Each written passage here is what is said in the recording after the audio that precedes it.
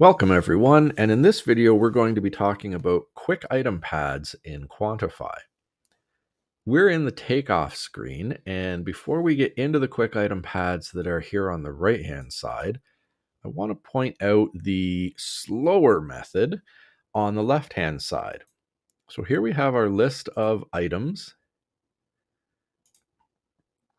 and you can go through and find whatever item you want, double click it, set your attributes, and start doing a takeoff.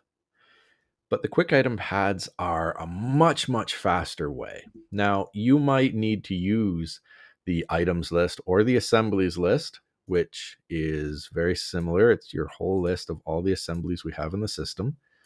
Again, you double click it, set your attributes, and you can start taking off from the list on the left if you'd like. But there is a much faster way, and that is with the quick item pads. So over here, out of the box, Quantify comes with a list of quick item pads that we have set up for you.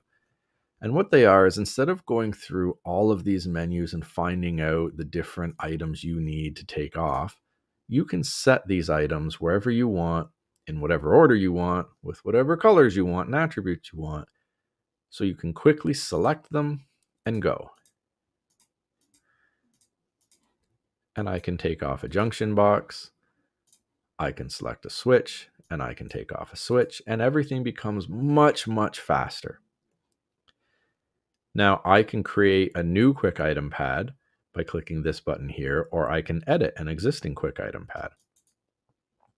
So I'm going to click the edit button, and we can see here I can rename to whatever I want, and I can select any of these items in here, and I can change the color.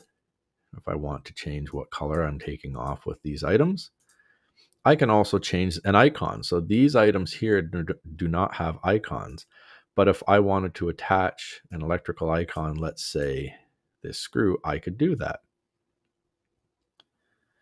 Now the other thing I can do is I can select the shape, whether it is a polyline, a circle, rectangle, or simply a straight line.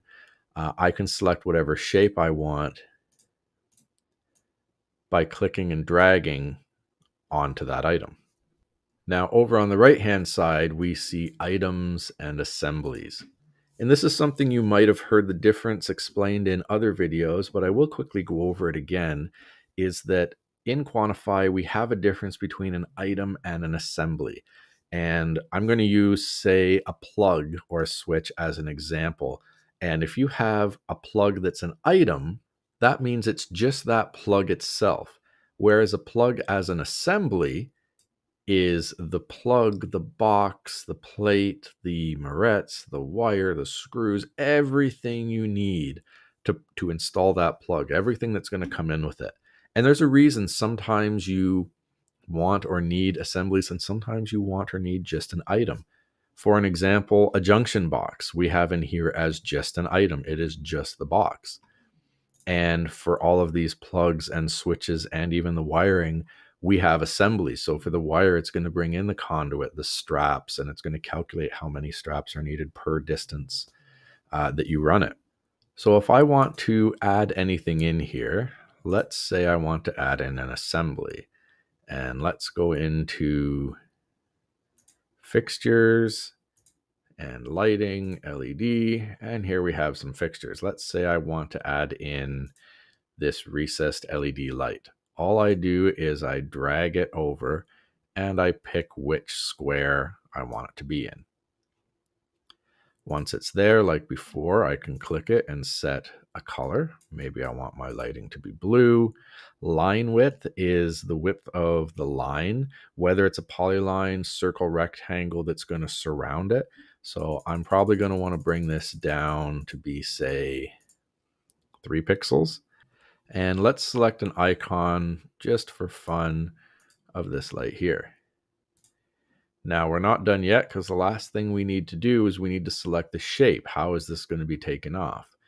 The most common for lighting is a rectangle. So I'm going to drag and drop onto here, this rectangle.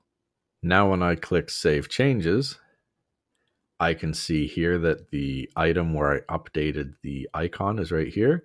And here's my new light. If I click on this light, it brings up my attributes that I can select, add in a tag, maybe it's an FS1, and then clicking with the left button, holding and dragging to get whatever size I want, I can then start taking off lights. I can keep clicking with the left button to set my lights and right click to commit. And that was an assembly we created. So you can see here we have the down arrow in the audit trail, which will show me all of the items that were brought in with that assembly. If you want to create a new quick item pad, the procedure is the same. You just get a blank template to start with.